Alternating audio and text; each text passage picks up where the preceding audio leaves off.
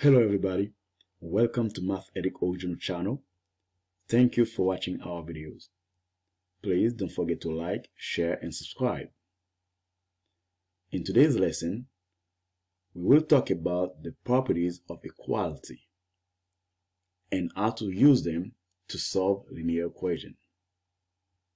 We're going to talk about some of those basic properties of equality and how we can use them to solve a linear equation or any other type of equation. The first property we have on the list is the addition property of equality. The addition property of equality say if I have A equal B and I add a number on both sides of the equation, as long as those numbers are the same number, then it doesn't change the equation at all. For instance, if I have x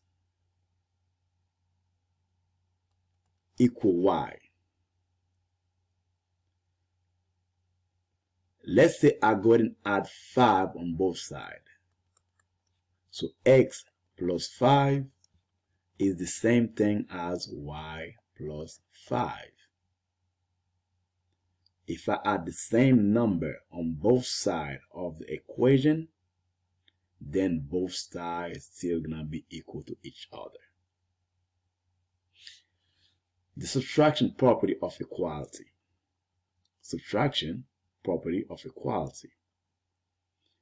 It states that if A equal B, then A minus C equal B minus C. It's just saying that if I subtract the same number on both sides of the equation, it doesn't change the equation at all. So if I have x equal y, by subtracting the same number on both sides of the equation, then there is no change. It's still the same. So this equation is equivalent to this equation. So by subtracting the same number on both sides of the equation, it doesn't change the equation. Then we have the multiplication property of equality. The multiplication property of equality. So if A equal B, then A times C equal B times C. So all that's saying is if I multiply the same number on both sides of the equation, it doesn't change the equation at all. If I tell you that x equal y, by multiplying 5 on both sides, 5x equal 5y. By multiplying the same number on both sides of the equation, I do not change the equation at all. Then we have the division property of equality. If A equal B, then A divided by C is equal to B divided by C. It's just saying if I have an equation, by dividing both sides of the equation by the same number doesn't change the equation. So x over 5 is the same thing as y over 5. And the last one is the distributive property. Now the distributive property always involves parentheses or bracket. So if you have a number in front of the parentheses, that means multiplication. Okay? And then you have some expression inside of the parentheses. All you have to do, you take that number that's in front of the parentheses, you multiply it by everything inside the parentheses. That's distributive property. So you do A times B, and then whatever sign that is, whether it's plus or minus, you carry it over, and then you do A times C. Okay, A times B plus A times C. That is the distributive property. You take that number in front of the parentheses or bracket, you multiply it by everything inside of the parentheses. Now, if I give you x, if I give you 2 factor of x plus y, so that would equal 2x plus 2y. So I take that 2 multiplied by x and take that same 2 multiplied by y. So 2x plus 2y. Now, let's see how can we use these properties to solve linear equation. When you're solving linear equation, you always deal with addition and subtraction first.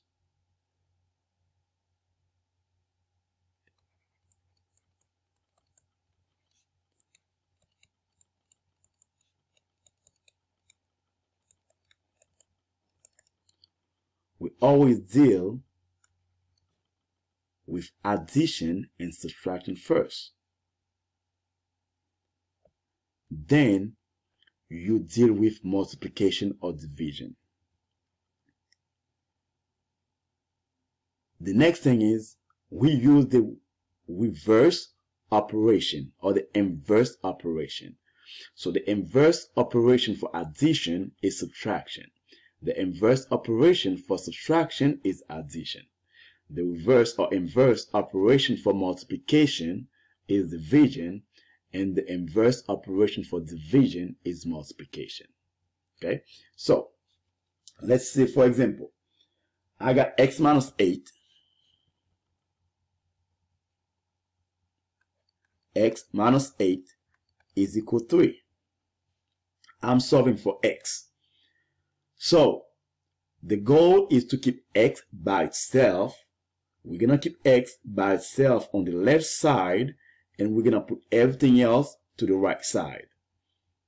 Now, to get x by itself, when I look at this, x is subtracted 8 by 8. Okay? So, to get x by itself, I need to get rid of that negative 8. Because that is the minus 8, I need to use the inverse operation, which is plus. So, to get rid of that 8, I have to add 8 on both sides. X minus 8 plus 8. Okay, I keep the same number and I use the inverse operation. And remember, the golden rule, whatever you do to one side of the equation, you do it to the other side of the equation as well.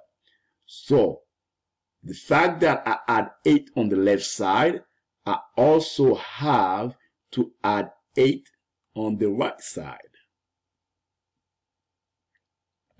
So, negative 8 plus 8, that will be 0. So, the goal is to cancel this negative 8. So, that becomes x by itself. And then, that's become 11. Now, the question is, what property did I apply on this step? When I add 8 on both sides, which one of these properties did I use to do that? We add 8, so we add the same number on both sides of the equation. So therefore, this is the addition. Okay, this is the addition property of equality.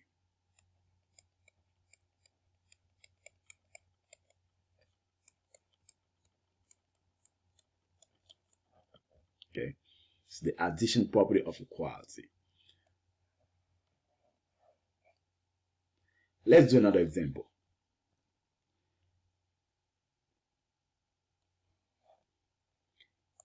X plus 14 equal negative 8. In this case,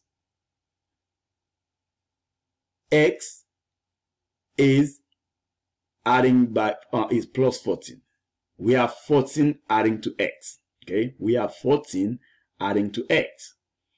So in order to keep x by itself, we have to get rid of that 14.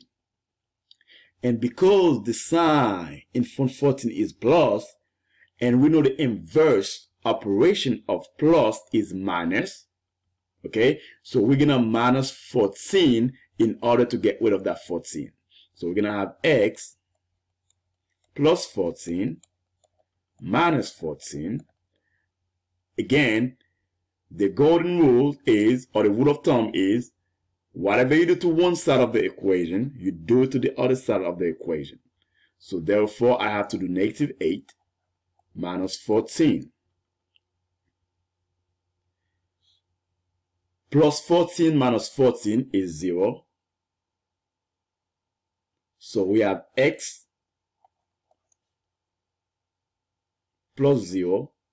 And then that should be negative 8 minus 14. So now remember, every time you combine two numbers with the same sign, remember, notice this is negative 8, this is negative 14. We're combining two numbers with the same sign. So we're going to add the two numbers, which is 8 plus 14 is 22. And since both have the same sign, we're going to keep that sign that they both have, which is negative. Okay, so now, again, what property did I use on that step? What did I do? I minus, or I subtract 14 on both sides. So I subtract the same number on both sides of the equation. So therefore, that is the subtraction property, because that's the one that says if I subtract the same number on both sides of the equation, it doesn't change the equation. So that's the subtraction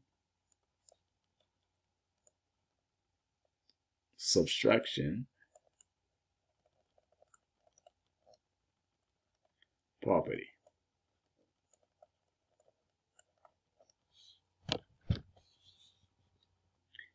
Now let's do another example. If I have x over 3 equal 5. Now, x over 3 is a division. So here I got x divided by 3. And remember, the inverse operation of division is multiplication. So in order to get rid of that 3, I have to multiply by 3. Because the inverse operation for division is multiplication. So I multiply this by 3. And the rule of thumb is that whatever I do to one side of the equation, I do it to the other side of the equation. So therefore, because I multiply this side by 3, I also have to multiply the other side by 3. So these 3 are going to cancel this 3 out. So I have x by itself, and 5 times 3 is 15. Again, what property we use here is the multiplication property. So if you multiply both sides of the equation by the same number, it doesn't change the equation. So that's the multiplication property.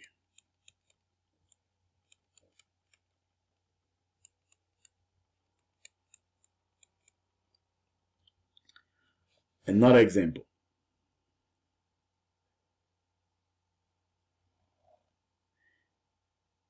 If I have 2x equal 8. 2x equal 8. Now, we can see that 2 is multiply x. 2 is multiply x. So, the inverse operation for multiplication is division. So since the inverse operation for multiplication is division, in order to reverse this or to get rid of the 2, I have to divide by 2. So we divide by 2 on this side. And the rule of thumb is that whatever you do to one side of the equation, you do the same thing to the other side of the equation. So since I divided by 2, then I also have to divide the other side by 2. So the 2 divided by 2 is 1, that's cancel each other. So I have x by itself, and 8 divided by 2 is 4. And again, what property did I use over here? Is the division property. So that's division property.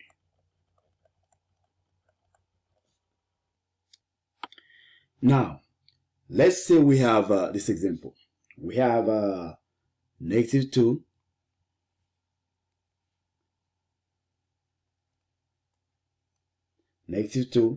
factor of 4x minus 7 equal 9x plus 4. Notice that we have parentheses involved in this equation. So, because we have parentheses involved, we need to take care of that first. And to take care of the parentheses, we need to apply the distributive property. Distributive property states if we have a number in front of the parentheses, so we take that number and you multiply to everything. Remember, that number means you multiply the a to everything inside the parentheses. So how we're going to do this is by taking this number here, negative 2, multiply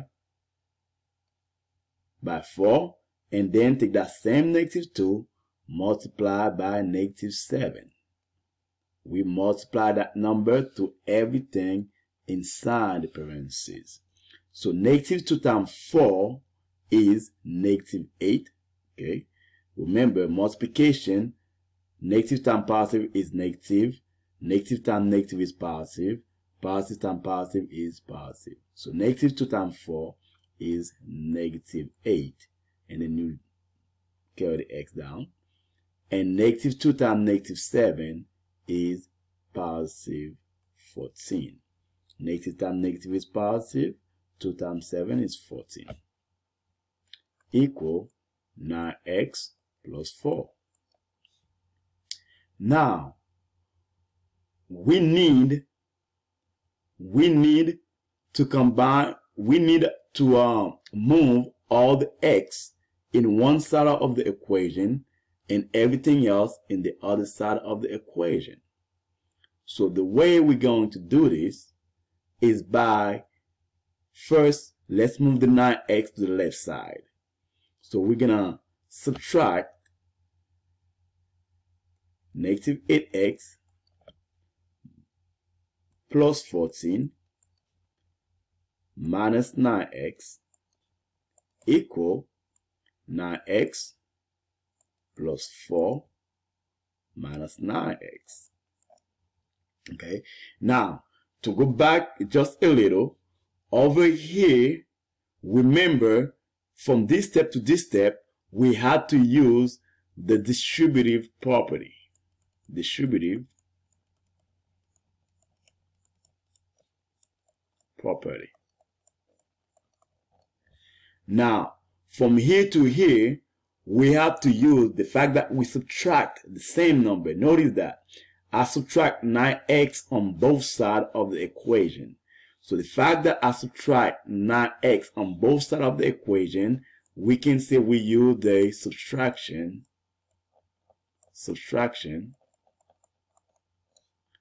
property.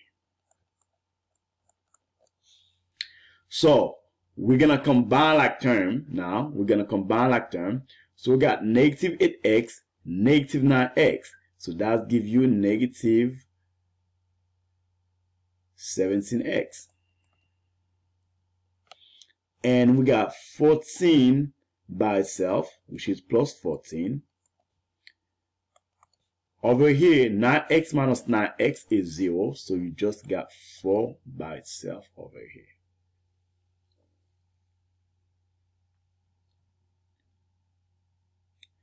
Now, we still have to move that 14. Remember, we always deal with addition and subtraction first. So we got plus 14 and we have negative 17. But because the 14 is addition and this negative 17 is multiplication, we are dealing with addition first. So we're going to subtract 14 on this side to get rid of that plus 14. So negative 17x plus 14 minus 14 equal whatever you do to one side, you do to the other side. So 4 minus 14. And that is the subtraction property again.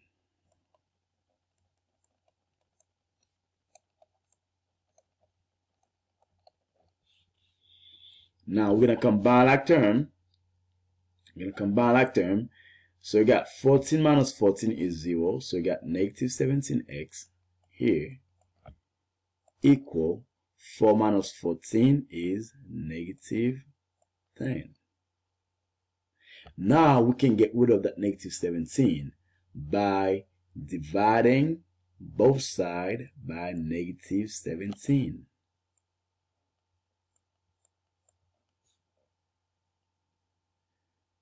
And your answer, and that is the division property. That is the division property. That is the division property. So this cancel, negative 17 divided by negative 17 cancel each other out. So we have x by itself. And negative 10 divided by negative 17 is just 10 over 17.